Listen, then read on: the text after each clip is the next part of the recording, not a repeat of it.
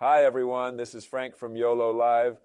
The YoloBox Ultra is getting the 2.7.4 update. There's quite a bit to cover in this update, so let's not waste any time and dive right in. Background music is the highlight of this YoloBox Ultra update. We've introduced a dedicated control area for background music. Using this feature is super easy. First, copy your prepared background music files to an SD card or USB drive. Then tap Add in the top right corner where you'll see your stored music files. Select the background music you want to add and it will appear in this list. Tap the track and it will start playing. If the volume is too loud or too soft, just tap the little speaker icon next to background music and adjust the slider to control the volume. Additionally, in the bottom right corner, you'll find playback options like playlist loop, single track loop, and shuffle play. When you need to turn a two-person shot into two separate single shots like this, the video source duplication feature works perfectly. After adding your video source, just click on the replicate button in the top right corner of the video source and you'll get two identical sources. Keep in mind that the duplicated video source will have all the same features as the original, including the options in the gear icon. After that, you just need to crop each video source individually. In the new version, the video source transition feature is no longer an option in settings, but instead, it's now a feature with its own dedicated control area. As you can see, the controls remain the same. Things like the fade to black button, various transition animations, and the duration of those transitions. One thing to note is that the settings you apply here will affect all video sources. So, if you only want a few video sources to have more dramatic transitions, for the video source where you want to add a transition, click the gear icon in the top right corner, select Transition Action, and turn off Follow the System Settings. This way, you can set a specific transition and duration just for that one video source. The new version of YoloBox Ultra also introduces the Multi-View Out feature, which allows you to output and display multiple video sources on the same output device. This way, I can view and control multiple video sources at the same time, making the operation more efficient. We've reorganized the different ways HDMI out is supported. In addition to multi-view out, you can now also see program out and mirror out. Program out is designed to send a clean live stream feed to another device, while mirror out sends the entire interface, including the live stream feed and the control dashboard, to another device. Next, let's take a look at multi-view out. Click the small red gear on the right, and depending on the number of video sources, you'll have several multi-view layout options. It supports up to 16 video sources in multi-view out. After selecting the layout that fits your needs, click Done. When you connect your device's video sources to a display via HDMI cable in multi-view out, you'll get a result like this.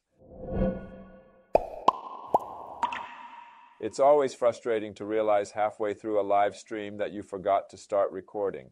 To help with this, we've added a small feature to the Go Live button, the Recording While Streaming toggle. This way, even if you accidentally forget to record, you'll get a prompt and a quick way to start recording as soon as you press the Go Live button. We've also optimized the directory structure for recording files. In the new version, recorded video files are automatically organized into a single folder. The folder name includes the event title of the live stream and the recording time, making it much easier for you to find your files later. In the old version, the arrangement of options in the settings menu was quite messy. In the new version, we've reorganized these options to make them more intuitive. First, we moved the most frequently used features, streaming mode and streaming encoding settings, to the top. Next, we've combined video source layout and video switching control into one category called video source settings, and combined local video switching and local videos play mode into a single new option called local video settings. Lastly, we've separated HDMI out and USB-C out for better clarity. The new version supports adding one web page as a video source, a feature many users have been asking for on the YoloBox Ultra. It's super easy to use. Just open Web in the video source menu, enter the web page URL, like I'll do now by typing in the YoloLive website and tap down. That's it. You'll see the web page successfully added to the video source backend. To interact with the web page, tap the finger icon. Once in this mode, you can scroll through the page, click on links to access other web pages, or use the buttons in the bottom left corner to navigate back or forward between pages. You can also zoom in and out of the page. To exit this mode, simply press the arrow icon. Let's talk about the update to the YoloDeck buttons. We've added a new batch of YoloDeck buttons, and you can see all the new buttons from this update in the demo image. This includes buttons for features like auto switch, music play mode, transitions, scoreboard timer, PTZ, and more. You don't need to update YoloDeck separately. It's included as part of the YoloBox Ultra firmware updates. This update also brings many detailed optimizations.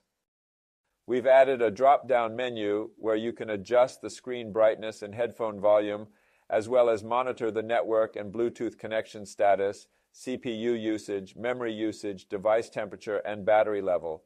You can also see the parameters of the live stream that's currently running on the device. In the old version, scrolling text only supported one direction for scrolling. Now scrolling text supports bi-directional scrolling. You can choose different scrolling directions in the scrolling text settings. In addition, the new style of the audio mixer is back. In terms of bug fixes, we've fixed the frame duplication issue caused by PIP, resolved the problem of blurry guest sources in custom multi-view, and improved the stability of the replay function. Make sure to like, subscribe, and hit the bell icon for more insightful content. Also, don't forget to join our Facebook user group where lots of our customers share their user cases. Last but certainly not least, if you have any questions or would like to know more about YoloLive, you can contact us via email at contact@yololive.com. If your need is urgent, you can call us at +86 133 058 13532. If you need to express your needs through pictures or videos, you can also contact us via WhatsApp. The number is still +86 133 058 13532. Thank you for watching this video.